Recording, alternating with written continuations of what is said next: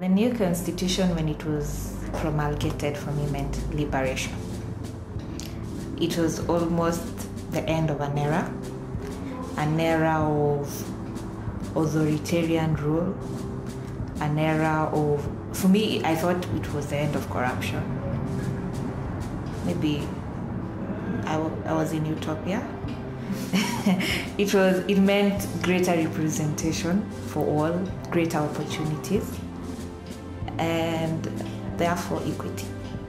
4 years of the Constitution for me right now, I almost sadly view it as a document because it has proven to be very hard to implement the Constitution because there's no willpower. Everybody furthers their own interest and tries to anchor them in the Constitution. It has come to a point where when you're dealing with the ordinary Kenyan, they're wondering, why did we even bring this animal into Kenya?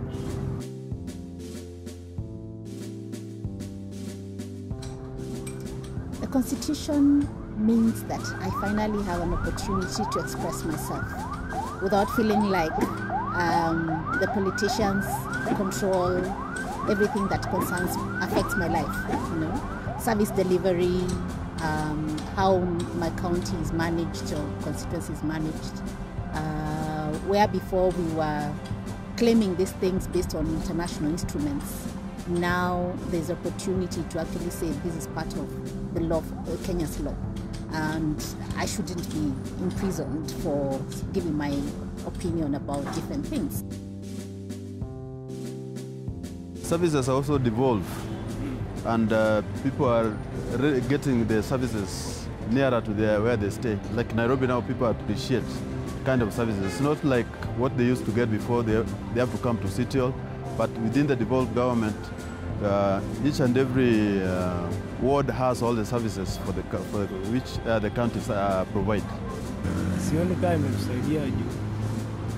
Unajua kulingana vile iko na sio vile tulikuwa tunatarajia. Sijui ni kaa inaenda opposite ama inaenda aje. Unajua hapo nikaa tuelewi sana. Tumeisoma hata paka tumechoka na. Well, there has been, in terms of a lot of public debate on whether the Constitution is fulfilling what it intended to do. So I think that's a good thing. It has generated a lot of interest, not just within locally, but also internationally and regionally, which I believe is something good. I think what it still means to me 4 years later is it's still the assertion of a promise of where Kenya can be, of what we should aspire towards achieving. However, it also then reminds us that the document in itself can't be considered to be the achievement of that promise. That we have to continually work together towards attaining the promises that are contained within that constitution. That it will take a lot of hard work, that it will take a lot of intensive debate, but that within that debate we shouldn't lose ourselves and the fact that we still want to end up with a common set of ideals for ourselves and for successive generations within the country. And I think it also reminds us of the history that is behind that document, and it's a history that is mixed both with triumph and a lot of pain, and that we should always be reminded of that as we continue to engage in some of the very strong contentious aspects of implementing the Constitution.